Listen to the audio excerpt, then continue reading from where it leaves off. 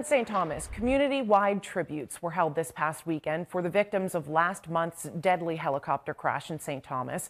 The memorials celebrated the lives of Daniel Yanone, his wife Nisha Zahn, and their son Tyler, as well as the pilot Maria Rodriguez.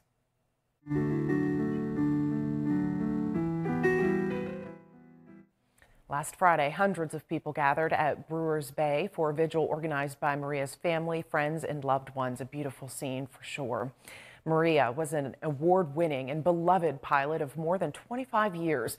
After Hurricanes Irma and Maria, she was awarded Pilot of the Year for her numerous rescue missions. Those in attendance put flowers in the ocean to celebrate and honor her memory, which certainly lives on. Words, tears, nothing will be enough. And we can only fill the emptiness with the memories of her sweet smile and the kind, unbridled love she had for us.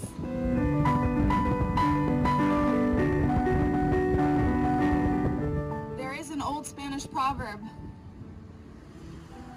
that says you die twice. First, when you take your last breath, and second is the last time someone says your name. Maria will live a long time. Prioritize the time with those around us. It's our most precious gift. Let's treasure and share those magical stories as the sun sets this evening. This sun, Mommy Maria, will continue to set.